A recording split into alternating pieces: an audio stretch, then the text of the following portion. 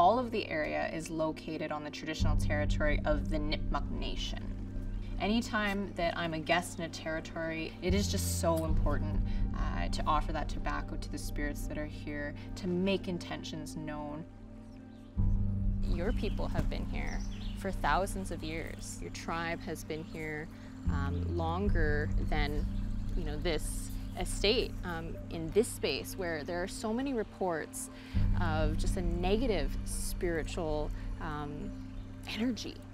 I guess, do you have any ideas or hypothesis spiritually around why it might be like this?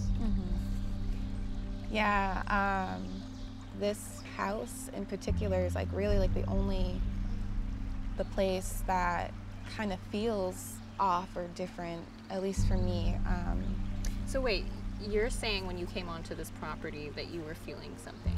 Yeah, there's definitely a heaviness to this place. As soon as we like turned into the driveway, it's like I instantly felt it. It's like, it's thick feeling, like pressure on your chest in a way.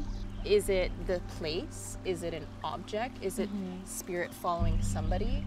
These are all big questions that I have. I've felt similar feelings in other areas right along the Connecticut River, and as you drive along the river, like at least for me, like there's just a certain point where you get to the river where it just feels so heavy, and that's where Turner's Falls is. And during King Philip's War, there ended up being like a large massacre there of mostly women and children and elders, and I felt a similar feeling here. I'm not saying that there was a massacre here or anything, but there is a heaviness, and perhaps it's grief, I'm not sure.